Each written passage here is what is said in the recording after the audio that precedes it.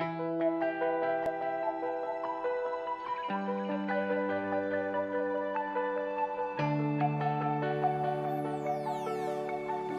I'm James Reed and welcome to my world.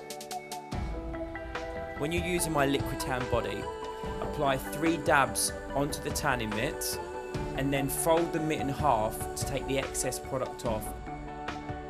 Start from the face and work down the body in stages, leaving the hands and the feet till last. Start from the décolletage and work down the chest, the stomach. When it comes to the back, go over the back, over your shoulder, using the mitt. Doing the lower back, work the mitt, and then rub up the back, making sure you're doing the sides as well and making sure you've got even coverage. When you're doing the legs, work the mitt down the legs, turning the mitt as you're going around the leg. When you're doing the knee area, bend the knee and then sweep the product over this area. This will stop you getting the crease marks. When you're doing the feet and the ankle area, work the excess product from the legs over the feet and over the ankles.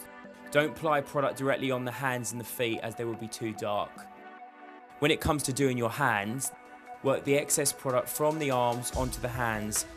A great little trick for you here using my liquid tan is if you want to go darker, apply 1 layer, wait 1 hour and then apply a 2nd layer. And another thing, you didn't know this, wait 8 hours before you wash your hands because you don't want white hands, brown arms. Not a good look.